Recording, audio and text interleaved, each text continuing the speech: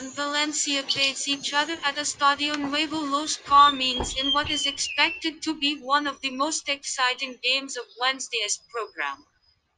Granada into bounce back from a 2-0 loss to Real Madrid, with the team eyeing their fifth home win of the season.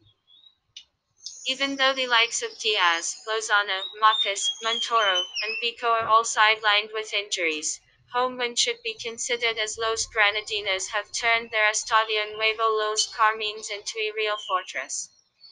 Los Che failed to impress in a 1-0 loss to Sevilla and, to make things even worse for boss Javi Gracia, important defender Gabriel suffered an injury.